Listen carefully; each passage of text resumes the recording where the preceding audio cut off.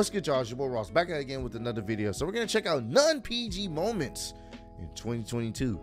There has definitely been some moments that have happened on the show that were definitely not PG at all, and honestly, I think a lot of us enjoyed it. The most noticeable one I can remember is when Matt Riddle and Seth Rollins, they were having their little back and forth interview, right?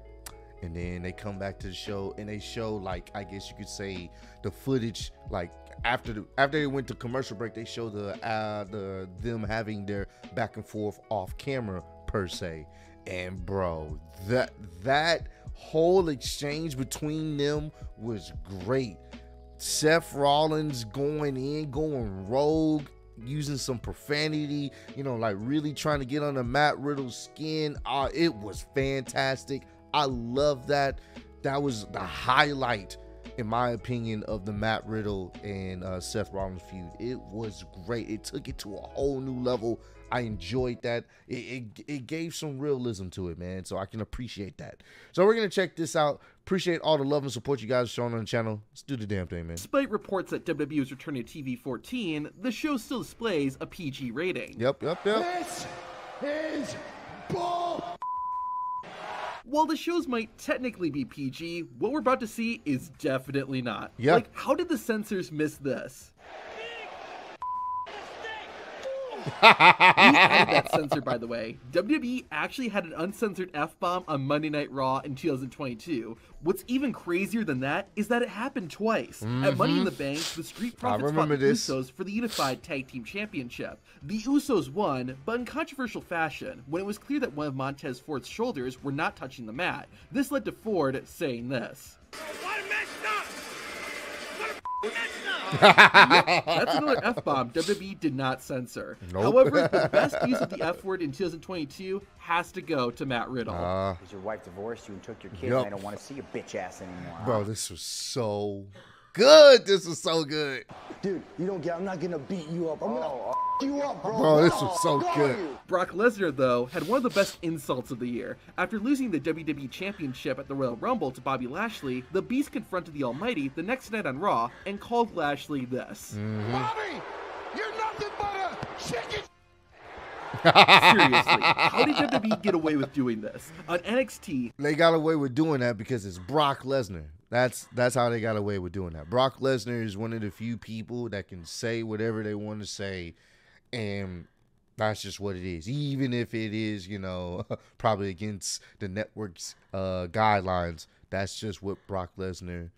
He's one of those people. He's one of those people that can get away with that. The Rock is one of those people. Even Stone Cold, for the most part, you can get away with that because it's just who they are. They're the individuals. I'm sure they tell them in the back, please don't go too crazy with it, but they usually are the ones that can get away with using that type of language. Y'all may have heard Blondie in the background. Malik Blade and Idris Enofe were sitting backstage talking about their tag team. Their discussion was interrupted by the NXT Women's Champion, Mandy Rose, who fell onto Malik's lap. Rose was then chased out by Kylie Ray, leading to this very inappropriate moment. Idris, I need a minute. They're getting away. Let's go after them. I need a minute. Hey, and if you need any more clues as to what WWE was trying to do, Wade Barrett spelled it out on commentary. Looks like the competition to get a date with Mandy Rose is stiffening up.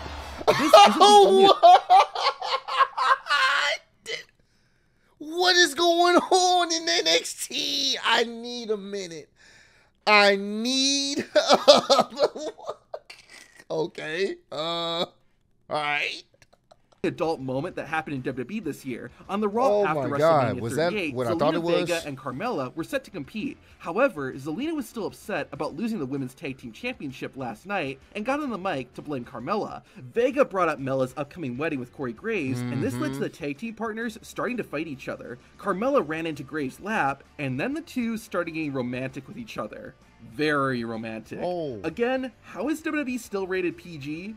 At Extreme Rules 2022, Edge took on Finn Balor in an I Quit match. Balor had with him his Judgment Day teammates, which didn't make it easy for the Radar superstar. However, Edge's wife, Beth Phoenix, was with them, and she helped even the odds. Judgment Day knew they had to eliminate the Glamazon to win, and they did just that when Rhea Ripley knocked out Phoenix with a pair of brass nuts. This was kind of violent, but it was taken to the next level when Rhea threatened to give Phoenix a concerto. Edge said he quit, but that didn't stop Ripley from doing this was so... Oh my God, that was brutal, Not only is that super violent, but it's also incredibly cold. Rhea Ripley, by the way, is not a PG star. First off, her storyline with Dominic Mysterio is very suggestive. Because I saw the potential in him, and I made him into a man. You might be saying, I'm just looking... Damn, Rhea. You smooth Dominic. God damn it. Fellas, this is why I say stay strong, man. Resist the temptation of the heathens. Resist it. I know it's hard to resist. No pun intended, but resist it. Way too deep into this, but take a look at how Rhea Ripley pins her opponents. Come on, look at that. You mean to tell me that isn't intentional? Yeah, that's Plus, very intentional. look at what she did to Dominic Mysterio before making him into a man. Yep. Need I say more? Yep. A lot happened in WWE in 2022. Let's see the best and the... That's what started this whole thing, man. Rhea wrapping her legs around Dominic as he chokes for breath.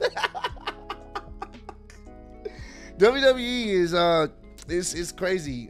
We were all talking about, oh, maybe they're gonna get rid of the PG rating, but ultimately they didn't. It's just they probably won't, and they honestly they don't need to. I mean, granted, if it was TV-14, that's cool. They could probably get away with more stuff. But once again, I think what makes it work, because we live in a different time period. What makes it work is they don't have to resort to always saying certain words. And when they do say it, it gives it that a little bit more oomph.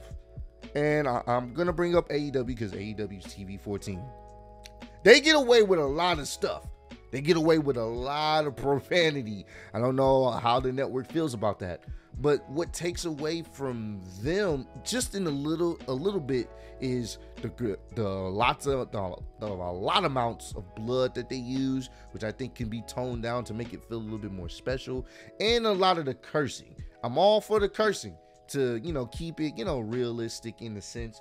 But when it's just gratuitous to the point where none of those words you're saying adds that extra spice to the feud or whatever the person is trying to convey, because we hear it all the time. So that's the only counterpoint, which I feel like WWE has a better situation, because they don't use these words or these certain situations all the time. So when you hear it, it adds a little bit of spice to it. And I wish AEW, even though they got the TV-14 rating, I wish they would do that as well. You don't have to. We should rarely see blood. It should be in certain situations where we see blood. It should not be a common occurrence. We see blood damn near every week or every other week in AEW, and I want them to kind of just tone down on that. Even though you have the rating, you don't have to go that far. And the same thing with using certain curse words. You don't have to say it. It should only make sense enhancing feuds and just, in sparing situations. So when you do hear it or you do see it, you be like, oh, wow, that was, what I'm saying? It makes you, it brings more attention to the situation.